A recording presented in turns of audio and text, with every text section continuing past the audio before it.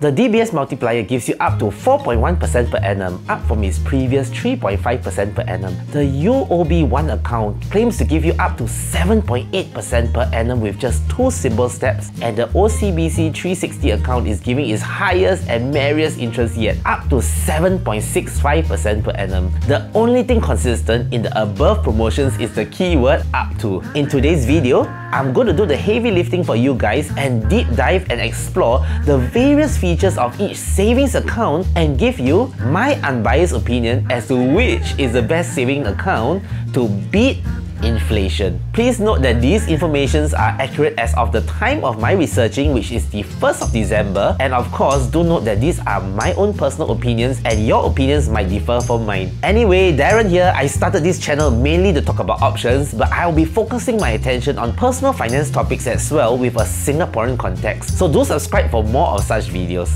The first account on the list is the DBS Multiplier account. Basically, to earn interest at the highest tier, the first component to fulfill is either crediting your salary, crediting your dividends, or connecting to SG Findex. Of the three, I would think that the easiest to fulfill should be the crediting of salary. And the next step will be to fulfill transactions in 3 of the 4 categories. As listed in the website, the 4 transactions will be credit card spending, home loan installments, insurance, and investments. The good thing to note is that all DBS cards can be considered under credit card spending. As for the home loan installment category, it is good to know that all new as well as existing home loans can be considered, and the monthly installment for both cash and CPF are included in the eligible transactions. With regards to the insurance component, well, if you do not have any insurance coverage, you can always log into DBS to apply for an insurance to fulfill that need. I have tried the platform out, and based on my age,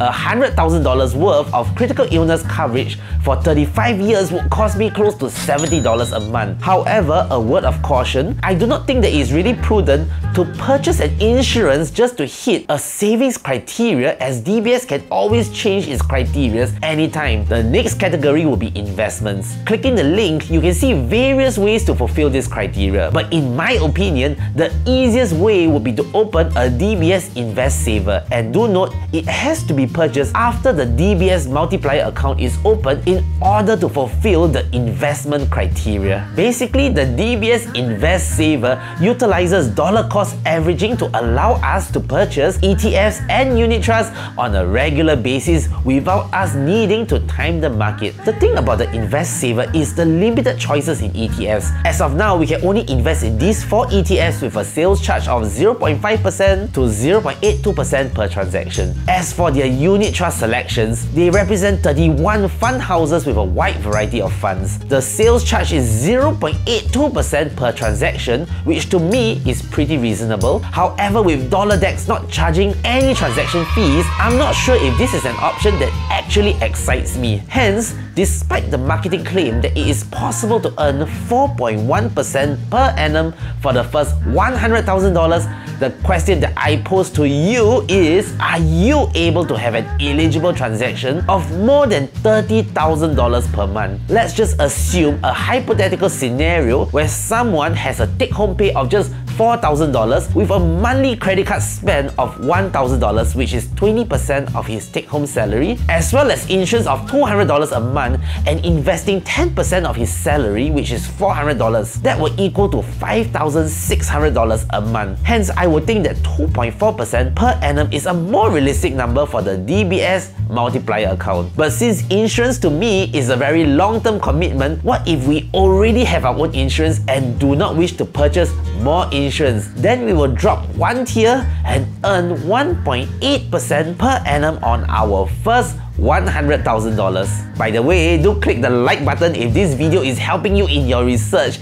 and it really helps a small channel such as this reach a much wider audience. Let us now take a look at the second account, which is the UOB One account. At one glance, we can see that the good thing about the UOB One account is the fact that it just takes two simple steps to earn a much higher interest. The first step is to spend a minimum of $500 on your UOB credit or debit card. Of course, the thing to note is that not all UOB cards are entitled. You have to be comfortable using the credit cards listed over here. In fact, spending a minimum of $500 on your UOB card will ensure that your total interest will be as follows. In my opinion, that's a little pathetic. Hence, I'm very sure most people will definitely want to proceed to the next step, which is to either make 3 gyro debit transactions or credit your salary via gyro. As we can see, the only way to hit the sweet spot will be to ensure that your account has a balance of between $75,000 and $100,000. This is because any amount above $75,000 will earn us a whopping interest of 7.8% per annum. And if you place more than $100,000 into this account, then I'm so sorry, anything above that will just earn 0.05% per annum. Let us now take a look at the fine print. Clicking the total interest table over here, we can see that the maximum effective interest rate for $100,000, assuming that one spends $500 a month on a selected UOB card and credits a minimum of $1,500 of his salary via gyro,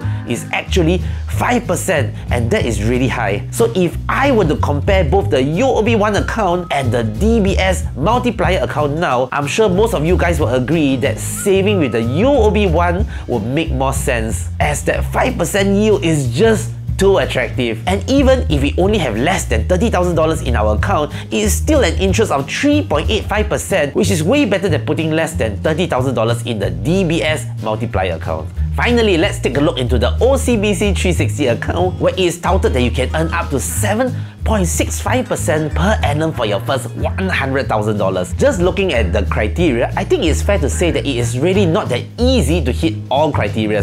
To start off, there are 6 categories to unlock the bonus interest, which is paid over and above the base interest of 0.05% per annum. Let us now go through each category one by one. The first category is to credit your salary of at least $1,800 a month via gyro to the account. The next category will be to save, and by savings, what we mean is we need to increase our average daily balance by at least $500 monthly. And the third category will be to spend at least $500 a month on selected OCBC credit cards. The selected credit cards will be as follows. The fourth category will be to insure, and this criteria is unlocked when we purchase an eligible insurance product from OCBC. These are the list of eligible products. We can see that for a regular premium, the minimum qualifying amount will be $2,000, and this $2,000 refers to the annual premium of the policy. So that's about $170 a month. As mentioned earlier, buying an insurance product just to hit this criteria might not be a wise financial move, especially when OCBC can freely change their criteria. So only buy if the product suits your needs. The fifth category will be the invest category, and these are the criteria.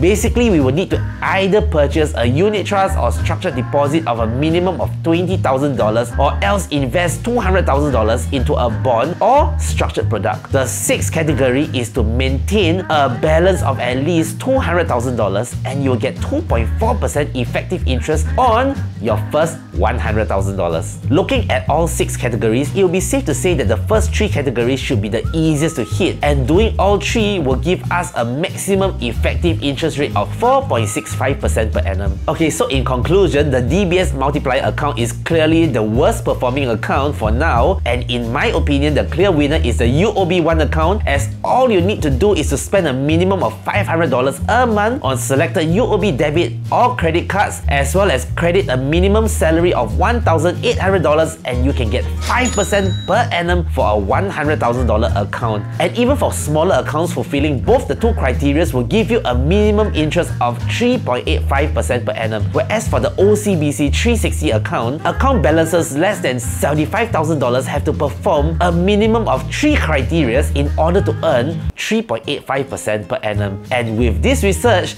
let me go open my UOB One account right now. See you!